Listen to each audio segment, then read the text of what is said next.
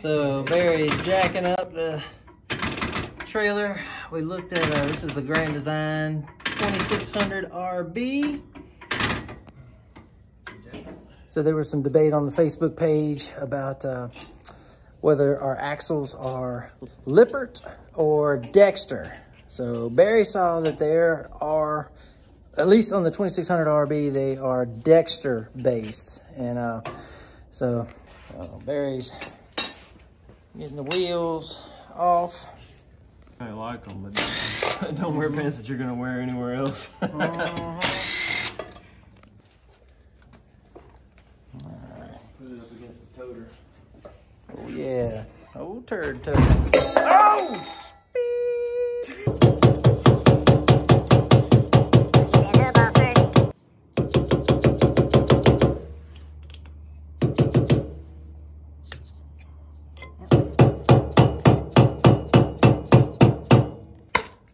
Now it's coming off. Just gotta be patient.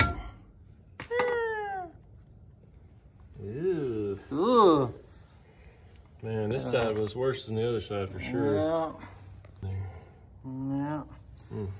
Well, worked as intended. Yeah. Squirted it in the little nipple there, and it came out down around the races. Grease out. Yeah. Cheap. There's a lot of grease in this one. Yeah. Oh. Oh. Ew. They're my old shoes, but Stacy's not gonna be happy with you in those shoes, man. Those are my good socks. Ah. Get all that grease off there so we can get to the.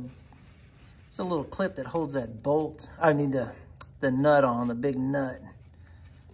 That nut actually is just almost freewheeling. It's like hand tightened, and it's like about an 1/8 inch out from being fully in. So it doesn't really. It's not holding the. Yeah, it doesn't.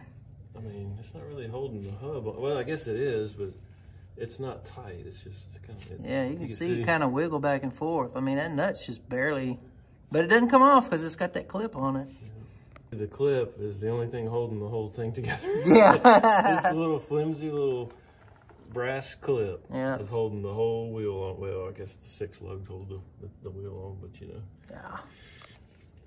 So you just get that screwdriver up underneath there and lift it out. Well. Yeah, like that. Yeah, exactly like you just described. Yeah, just like that. Get around the edges. Work it off. I work it off in one spot and then it works back on in the other. Yep.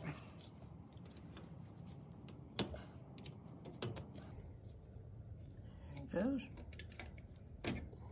Perfect. Yeah. So now that nut will just freewheel all the way off.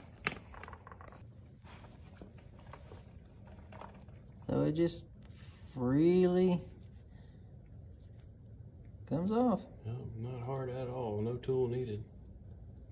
So underneath that nut is a big washer. We'll pull that off next.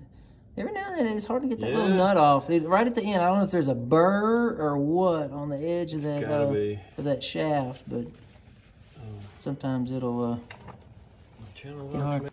So just get a little channel lock and a little wrench and get past that little burr and it'll come off. Yeah, we haven't made it past it yet. Yep. I mean, still, with these, it's super easy to turn. Mm-hmm. Cleaning off, so we put them down in the order that we take them off. So put them back on is easy. Now there's a washer up inside there. It's hard to tell. It's bringing the bearing. Oh, it's bringing the bearing with it. So yeah. Washer and the bearing are coming out. This particular axle's got about 15,000 miles on it. So the nice, beautiful red grease that was in it is no longer red. It's just kind of, I don't know, kind of blackened and coffee looking.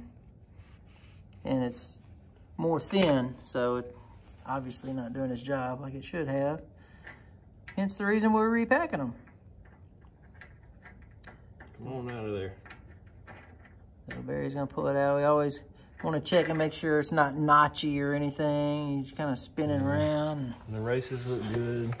So far, all the races have been in good shape, and the bearings. Yeah. But Yeah, it's definitely time for a repack. Yeah. I agree that the Dexter Easy Lube system does work. I mean, we've seen evidence that, you know, you squirt grease in that Zerk and it works it in there, but I mean, you can see that needed to be changed out. So I think the Easy Lube system is a good system, but it's probably just designed to, you know, put some grease in there between your repack jobs. So. Yeah, we'll notice that at the very back end of that shaft is two little exit holes that the grease pops out, and it goes through the inner bearing through it, and then comes down through the shaft around the edges of the shaft. Then it comes through the outer bearing, and then it comes out of the edge of that washer that came off with the outer bearing. Just pulls off. Yeah, it looks just like the other three. Yeah, nasty. Some tiny bit of grease got back behind the seal somehow. Oh, it did, didn't it? Yeah. All four of them have been that way. Yeah. You can see where the grease goes down the side. You know, Barry put in some red grease. You can see where it started working its way back up towards the front. But it was time to get everything changed. Barry's just wiping off all that nasty old thin grease, and then we got to get this seal out. Those seals man, those things are hard to get out. I don't. Some folks say that you can blow the seals out by pumping grease in too hard, but man, I'm telling you, those things are a pain. They are a booger to get out. Dexter on there. Does it say Dexter? Oh, it does say Dexter. You see the TER right there. Yeah. All right, so Barry's gonna try to pop this seal out with his. I had a little cheaper seal puller, and it bent it all up. Barry ended up having to go buy another one up at the auto shop. Keep your greasy fingers out of the inside of the hub. Oh, no. You didn't do the greasy fingers on the inside of the hub? I keep doing that, but I've got to grab it somehow. Yeah, you don't want to get the... There's a bunch of brake dust in there. Ooh. Yeah, dump that old grease brake dust out of there. That'll make life easier.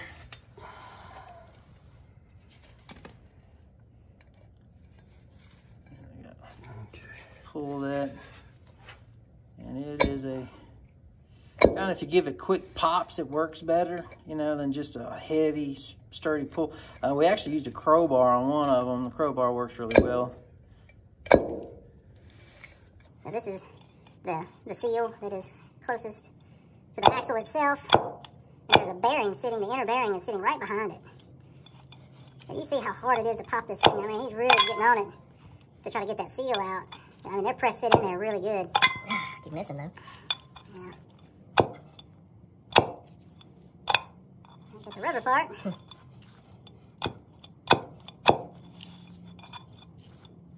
keep working. Hey, there we go. So that's what it looks like when it comes out. You see the nasty, it got a little bit of red in there, but red and tacky, but it was kind of getting mocha colored. That goes to the trash bin. $25 for a set of 2 for those seals, by the way.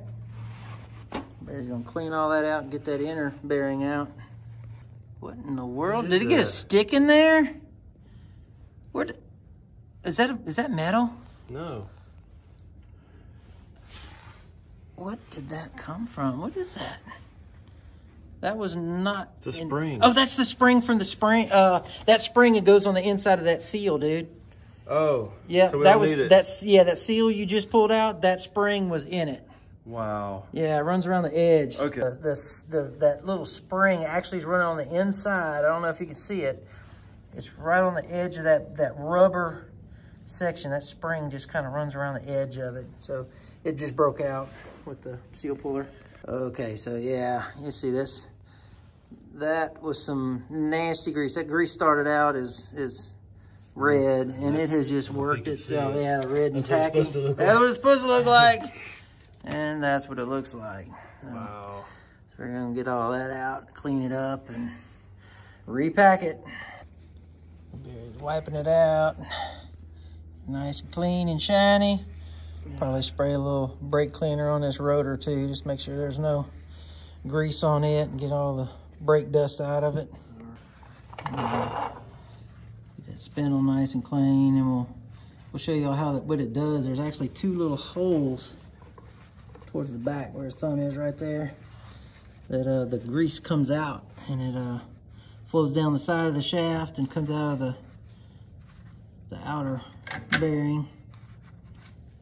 Make sure you don't get any of that grease on the brake shoes or the rotors. Are on the outside. So. Yeah, these pads still look pretty good. They're still got some substance to them, so I don't think we need to change the pads out. We've already done 3 tires already, and they all look good as far as the pads. All right, I'll spray this down a little bit, just get all the dust and stuff off of it. Clean off the pads so they get a good grip on the rotors.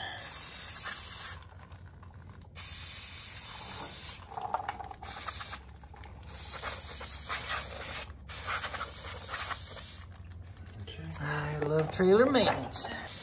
I'm just gonna spray that rotor out, make sure we don't have any fingerprints or grease or anything on the inside of it. That would not be good. It would not. I try to be careful not to put any spray down in there where the grease is going to be, because you just don't want to leave any brake cleaner in there that might be breaking down the grease prematurely or anything.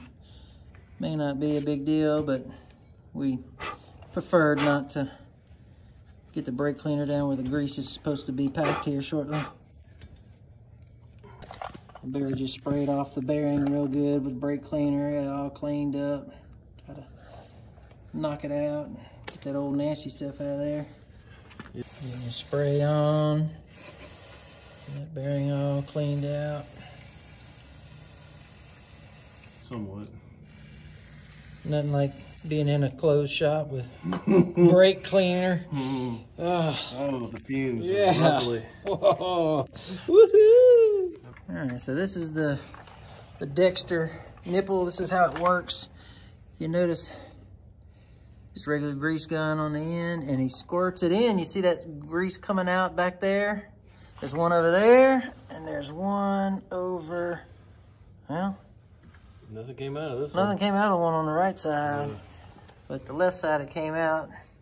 So that seal, the rear seal, actually seats up back, oh crap, back there. So where that grease comes out is right at the... That was one full squeeze. Came out of one side. We didn't really get any come out of the other side. We'll give it another one, see if any comes out of this side. Yeah. All right, we're gonna try to get it to come out the other side. I'll put my finger on the left one. Goes. There it goes. Now we're getting that old nasty grease out of there too. I think there was some crud in there. Yeah. One thing to note is that the inner bearing has a bigger inner diameter because it has to fit that thickened portion back there towards the back up in here. So the outer bearing is gonna be on this thinner portion of the spindle. So that's how you can tell the difference in your 2 bearings. The one on the outside has a smaller inner diameter, which is the one closest towards the rotor up there above us. Barry's about to pack them down. He's getting some fresh gloves on so he can get his red and tacky out. All right, so Barry's getting his red and tacky out. Get a good palm full, and so there's a way of packing them so you push that old grease out. So it kind of pushes down into his palm, and that pushes the old grease up towards the top of the inner race. You'll start to see it oozing out here in a second. And I'll just wipe it down. See if the light helps any better. But you see that black grease coming out of the top? We're gonna wipe that off here in a second. All right, so now, got a little bit, you don't wanna push it back down in it, so you kinda wanna roll away as you go around. See, you're not pushing it back down in there, you're actually getting it off of it. You just keep... That's the third time I dipped grease out of there. Yeah, just pack it in your palm, Press it down till it comes out of the top. Wipe off the black and repeat.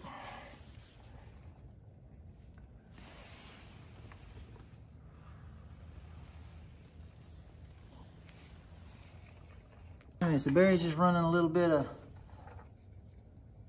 grease down in where the outer race of the bearing is going to go. Also, he's lubing up where the where we're going to press in that that inner seal as well, or the one seal. I mean, there's no outer, so just the one seal.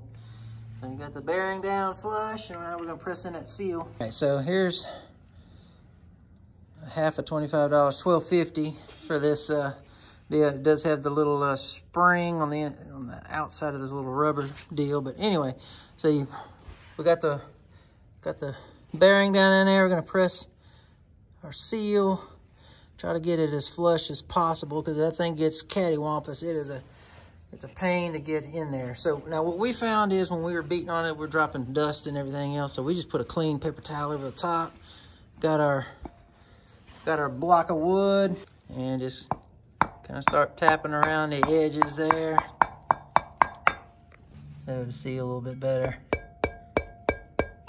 It's actually easier to see it without doing the wood, but we will use the wood at some point.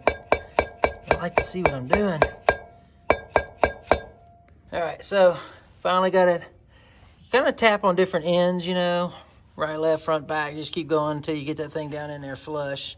Tapping that in. Barry went and squeezed out some more old grease. Squeezed out some more nastiness. So we're going to help him out by rolling some of this old black grease off the top. I also found that if I press down on the bearing itself into my palm as you're wiping, it kind of forces the it helps get it, kind of stand get that up black nastiness out of there better, huh? Yeah. Make sure you have plenty of shop towels and rubber gloves for these things because it's nasty. All right, so from this point, got our stuff packed, got our inner seal done. So now it's time to go on to the hub, to the spindle. Make sure it's on there good. Barry will follow up with this freshly packed bearing. Make sure you put the skinny side in first. Skinny side in first. Or skinny side, or narrower, or smaller. Inner diameter side, I guess. We found if you kind of rotate the rotor a little bit, it'll go in easier. Okay, washer. And we got our washers next. The washer. All right. Barry, put that on. Okay.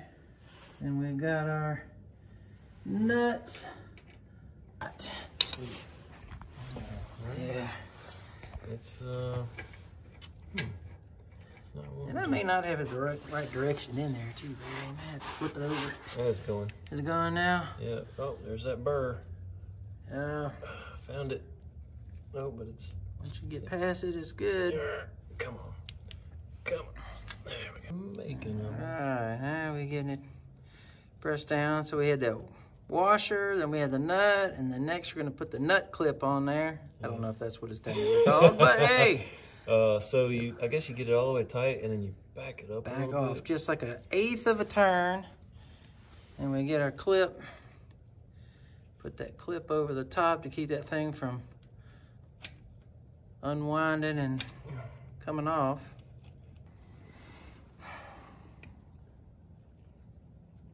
That's difficult. You got to get that nut at just the right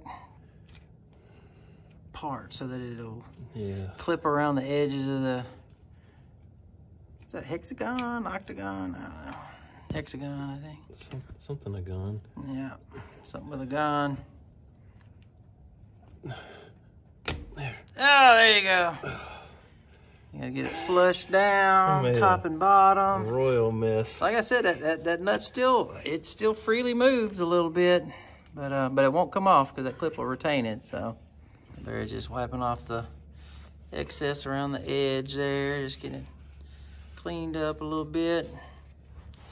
So when we squirt into that nipple right there, you'll see it squirting around the edges from underneath that washer on the inside by that bearing. So Stacy's checking up on us, seeing that we're doing our oh, she brought us water. She's the best ever. So we found on the other ones about 20 squirts is where we needed to be on the grease gun. Oh yeah, and we would rotate it. So I'm gonna help him because he's having to hold it with one and squirt with the other. But just moving this around just kind of helps get that grease down the side of that spindle between the bearings and to come out of that outer bearing. Something I noticed on the other tires when I was spinning it, ooh, I think I just kind of felt it right there, where it gets a little bit easier to spin just as that grease fills it up. 17. 20. Nasty. Nasty job. So last thing is you gotta put that little cap back on. Yeah. Getting this hammer time. A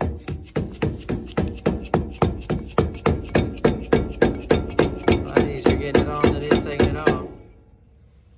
All right. All I gotta do is just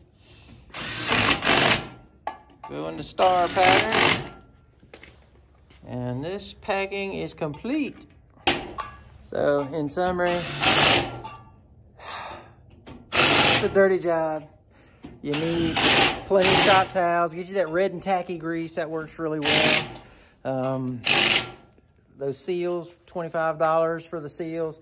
Check your bearings, make sure they're not notchy. You don't want to put a notchy bearing back in because it's just gonna cause you problems down the road.